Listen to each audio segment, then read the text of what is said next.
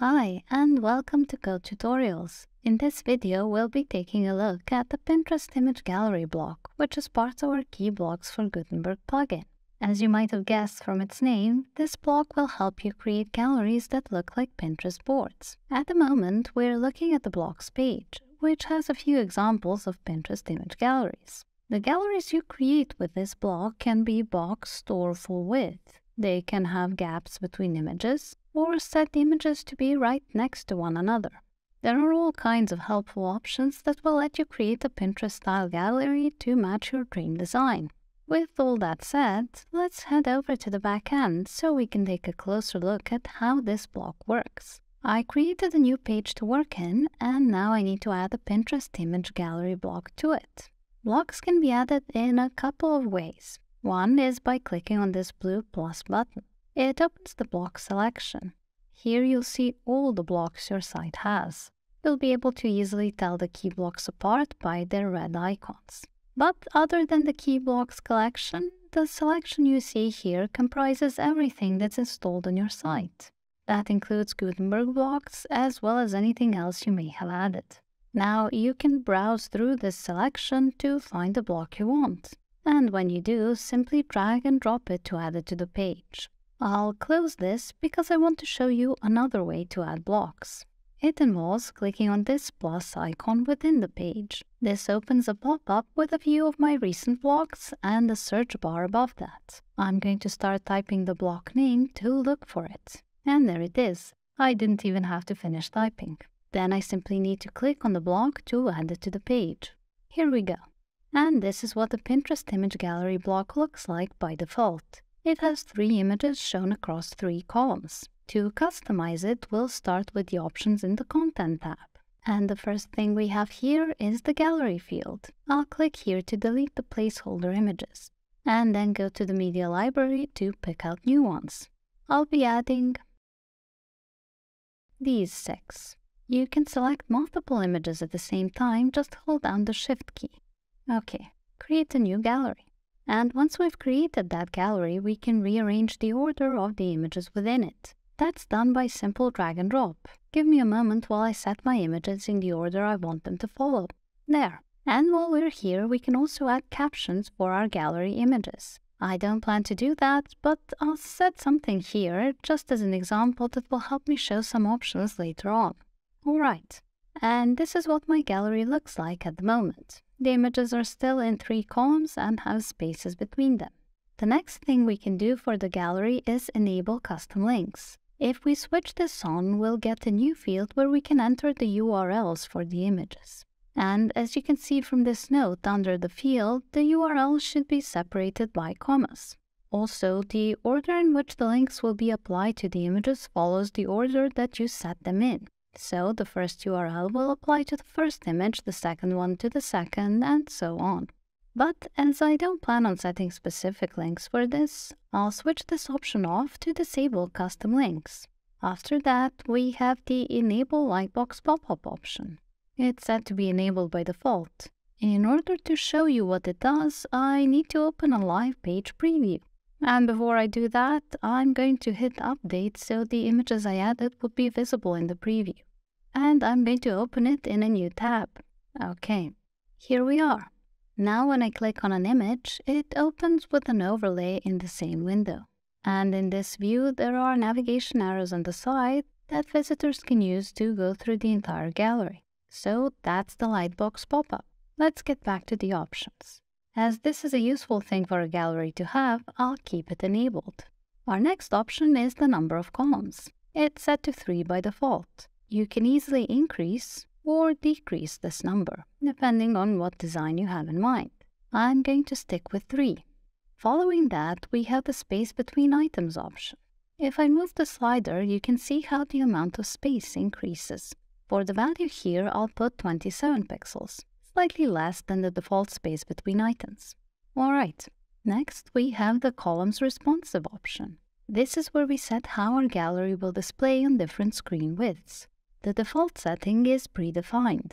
It's a great option if you don't want to meddle with the settings yourself. But if you do want to make manual adjustments, you can switch to custom, and then you can select the number of columns that will be shown on different screen widths. The available settings here cover everything from laptops and MacBooks to tablets and mobile phones with varying orientations. However, I plan to stick with the predefined setting. It works perfectly well, and there is nothing specific I want to change about the number of columns shown on different screen widths. Moving on, the next thing we have is the image hover option. The default setting is none, although there are different possibilities you can pick here. At the moment, when I hover over an image, nothing changes. If we select the zoom setting, then the image will zoom in a bit. And since I enabled one of the two available zoom effects, I get to pick the image hover zoom origin. Here we can pick which part of the image will be the zoom origin point. It's set to center by default, and it looks like this. You can also set it to be at the top, so it looks like this. At the bottom, which looks like this. Then left, so we get this, or right, so we get this. I'll return this to the center, as that's the setting I want to use. Also, I plan to keep the zoom image hover effect, but I want to show you the others from this drop-down menu. There's zoom out, the second zoom effect, and it looks like this. Then move, which looks like this. We also have the caption info box setting, and this is the reason I added that one example caption. Because now, if I hover over any of the images, nothing changes until I reach the one with the caption. Then we have a pop-up box at the bottom showing the caption I set. There are other settings that I can use the caption on too. One is caption in middle, and it creates this overlay across the entire image. Besides that, there's also the caption follow info setting. With that one, the caption is in a floating box that follows our cursor. And those are all the settings we have for image hover effects. I'll go back to using zoom, as that's the one I originally wanted.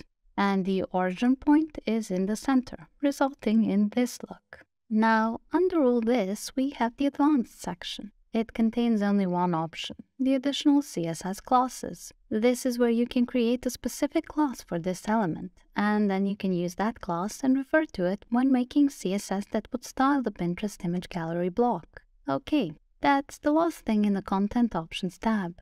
Going back to the top, we'll open the Style tab next.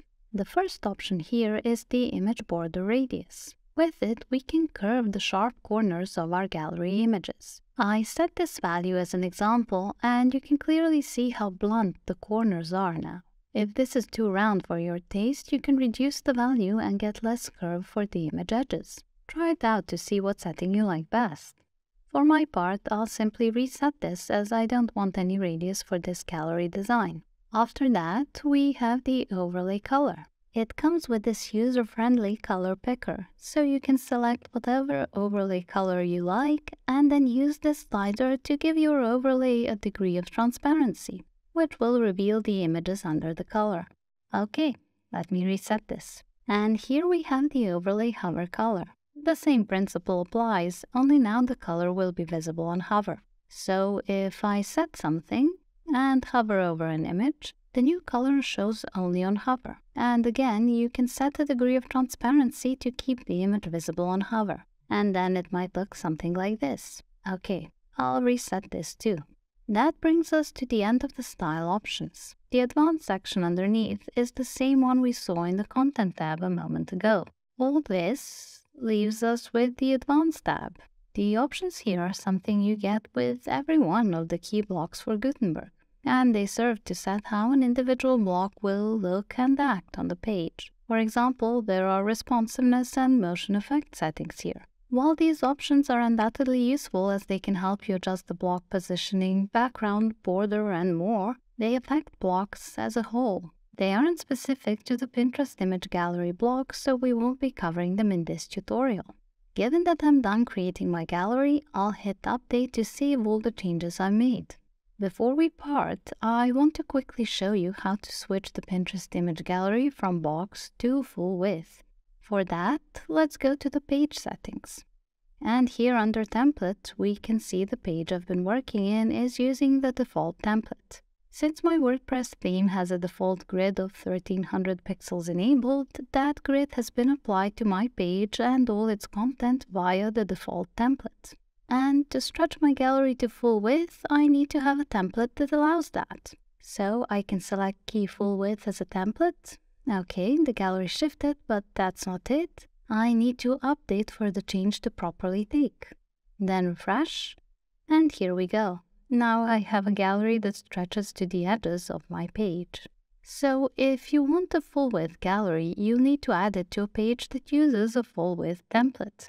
I'm using the key template as that's the one I have, but any full-width template you get with your theme will do the job. Okay, I'll restore the default template now. And update. Then refresh. And here we are. This is my finished Pinterest image gallery. Thanks to the key block I used, it automatically has this Pinterest style look without me having to make any fiddly or complicated settings. As you've seen, it takes only moments to set up the gallery, as the key block is doing most of the heavy lifting. Now, if you'd like to see other examples of how a Pinterest image gallery might look, you can refer back to the page we started from. It has a couple of different examples that can serve as either a blueprint that you can copy or as a source of inspiration.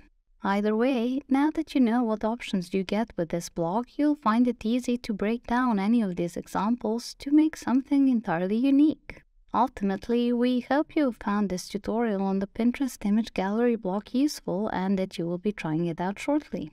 If you have any questions after watching this video, or comments or suggestions you'd like to make, please drop us a line in the comment section below.